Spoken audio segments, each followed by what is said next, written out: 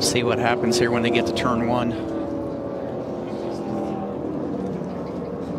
Link them all. So you can see the pipes and the 2 car. He was lifting hard, stacks them up behind them. McDowell gets in the back of Priest, turns him around. The rest is history. But I take it back to Gregson. You see that lap car that they were going around. Always movement like that creates them stacking up. And Ryan Priest has driven to the garage. The Berlin, Connecticut driver had a great 500 going.